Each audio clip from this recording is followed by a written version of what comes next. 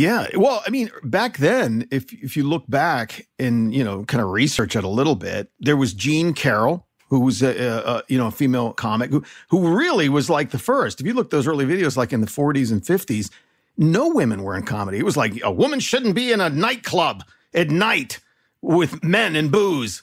There was nobody for her to connect with. There was just no female comedians out there working with her. It was her, Jean Carroll and Moms Mabley and her. Jean Carroll, now if you watch her, I've gone back and looked at some of her videos, very, very similar to Phyllis Diller in her delivery. However, the great thing I like about Phyllis is she just makes fun of herself. She laughs at herself constantly. Yes. It's funny. But even her outfits.